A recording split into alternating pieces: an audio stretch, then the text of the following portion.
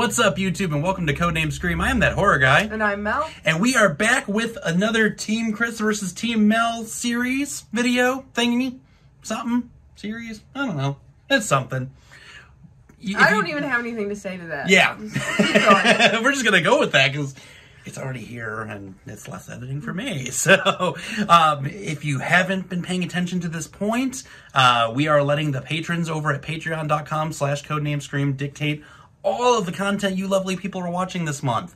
Both of us pick 2 movies a week. The polls go up on a Sunday, come down on a Tuesday, gives us a chance to watch whatever we're going to watch. We have no idea what we're going to. We just know we have 4 movies, and 2 of them are coming out of this. Yep. And currently the standings as they are, we have Team Mel with a 4-1 going into this week. So what are we starting off this week with? This one was yours, wasn't it? No, this one was yours. Was it? Yeah. What was this up against? The Devil's Rejects. Oh, yeah, the other one was yours. Yep, the other one is mine. Yeah. At the end of the week, you get a Team Chris victory. Okay. Finally. Well, this was the one I didn't think was going to win. Yeah, this is the one. I thought for sure the Devil's Rejects would take it. We thought that, but then we both were like, we're going to just go back and do that anyway. Yeah. Like, So I'm kind of happy this one. Yeah. A, because it's mine. And... that they just remembered. Oh, was no. Well, whatever. We all know that everyone's voting just because you like me better. Yeah, we all... Clearly, that's the case, because who chooses the Babysitter over the Devil's Rejects? Yeah, clearly, we all know who the superior co-host is, and that's okay. The super host. The super host, even. That's an inside joke that no one got. Yep. But we're not doing a certain video this week because someone didn't watch it, and so we're just scrapping it all together. But it's we're going to come back and watch it next week. You guys will get another. This week, you guys are getting a whole bunch of other fun. This week, you're getting new videos, another reaction, so it makes up for the fact that I just didn't do my homework. Yep, that's fine. That's okay. Anyways, with this week, back to our regularly scheduled creeping. Just sounds like you're outside of someone's window.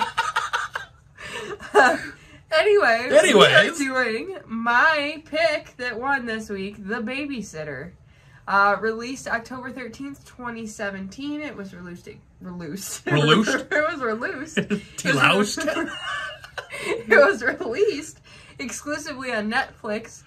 Directed by the easiest name that I can totally say. You went this way. Mick G. Yep. Written by Brian Duffield, who also wrote a movie that I love a lot called Underwater. I have not watched that. We'll get to it. We'll get to it, though. And it's a great movie. So if you're watching this now, in several months from now, you already know what I think about it. Mm-hmm. This was produced by Mick G, Mary Viola, and Zach Schiller. Some pretty easy names for you. Yeah. Yeah, well, I'm happy with that. I'm not going to complain.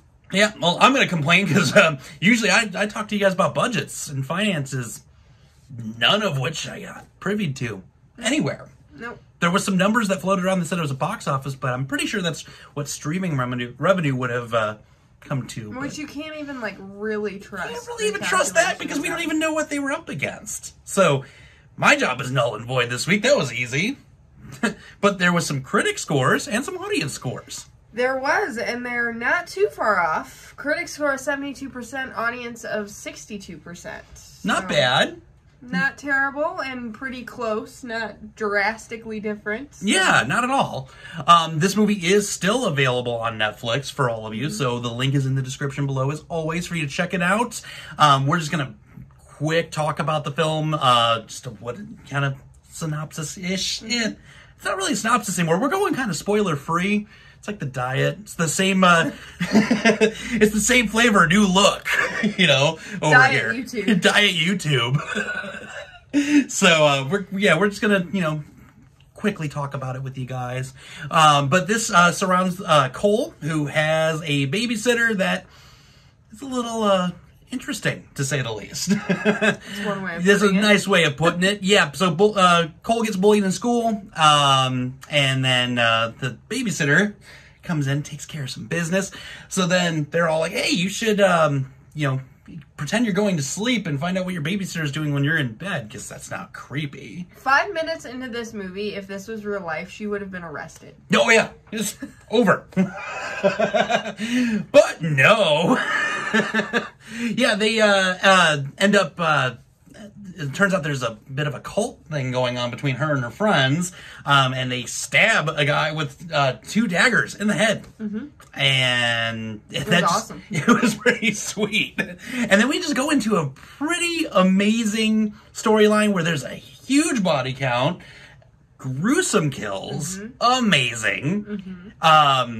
They're trying to take blood from Cole, saying it's for a science project because they don't know that he knows. We don't know, but you know. Yeah, and this whole thing started because they were like, do you ever wonder what your babysitter does after you go to sleep? Yep. She has her boyfriend over, so he decides to stay up to see what happens after he goes to sleep. And I bet he was wishing that he walked in on some fun between the two of them instead of what he saw. Yeah, absolutely. I don't blame him. Yep. And then we're going to get to the end that I'm not going to tell you about, because you're going to go ahead and watch it, because it's in the link down here. So check it out. Yeah. I know, it's brief. I know, we used to spoon feed these things to you guys. No longer. Yeah. No longer. We want you guys to take an opportunity to watch these and really enjoy them with us, and then come back and then discuss it with us, because that's where the fun here is. Yep. What do we have for, speaking of fun? Not really much fun happening over here. Because you can't find anything on this movie. Downside of these exclusives, there's not a lot of behind the scenes, not a lot of things that we get privy to. And, like, I even listened to some, like, interviews and stuff, and they're still, like, they didn't really give anything away, like, behind the scenes wise about it. So, I found a couple things mildly interesting. The movie was filmed in 2015, but it wasn't released till 2017. It was supposed to be shown in theaters, but then Netflix acquired the rights to it. I personally would have loved to seen this in theaters. Yeah, this would have been sweet. So that's kind of a bummer. Like, I kind of get bummed when things are exclusives, except Shudder exclusives. Yeah. Because it's just on Shudder, and that makes it cool. But Netflix exclusives, kind of lame when it could be something super cool. Maybe. Well, they tone it down a lot more because it's a much wider audience. Yeah. Whereas Shudder is definitely aimed at the niche crowd. Yeah, and true. They can get away with a little bit more as far as the content's concerned. So I understand. And prior to filming, a year prior actually, it was featured on the 2014 Blacklist. If you don't know what the Blacklist is, it sounds like a bad thing. It's a television show, too. It is, and it sounds like a bad thing, but it's not. It's actually a list of the most liked screenplays that have yet to be produced. Oh, that's cool. Yeah, so this was apparently very well liked before it was even a movie. Understandably so. Absolutely. Yeah. That perfect gives away to what we're talking about next. Kind of goes right into it. Go right ahead. Don't mind if I do. So I watched this movie when it first came out and kind of just left it be, came back to it to do this. And left it be, that's kind of... Yeah. But, no, for a horror comedy, pretty awesome. Yeah. Not gonna lie. Not my favorite, though. Okay. Kind of just, like, hokey.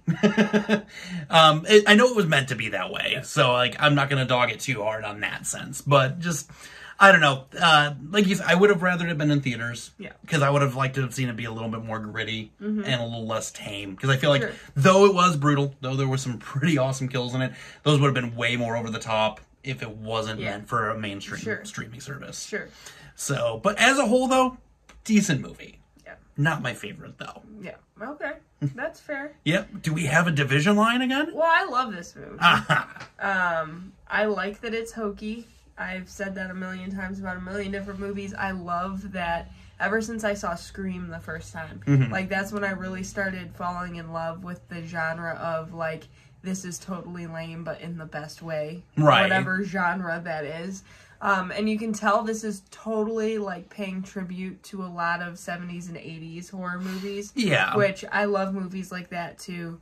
The whole aspect of, like, the babysitter thing goes back to, Halloween. Yeah. So it's, for nostalgia purposes, I loved that. Even though the like, broad concept is hokey, the writing itself, I feel, was really complex. And the storyline was almost complex, but since you haven't seen the second one, I don't want to give too much away.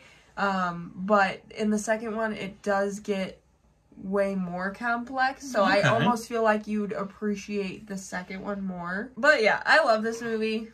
That's why I picked it. Yeah. I didn't realize I picked it, but I was gonna say, you love it now that you remembered it. I just didn't remember which one I picked. But yeah, great movie. Yeah, you know what? That works. So, what did you guys think about this movie? Make sure to sound off in the comments here below without spoilers. Save those for Instagram, Facebook, Twitter, or email. And we'll discuss it a little bit further there. If you guys notice at the end of these, you'll see some new fun, because I've discovered how to do some new fun things. So normally at the beginning I'd tell you all this, but just please make sure to like, subscribe, and ring the bell for notifications for all things horror. There will be a thing here to remind you to do exactly that. And we'll be back at you this week with some more fun and my victory, my well-earned victory. His only victory. Right now. We'll see about that. So with that being said, scary later, YouTube.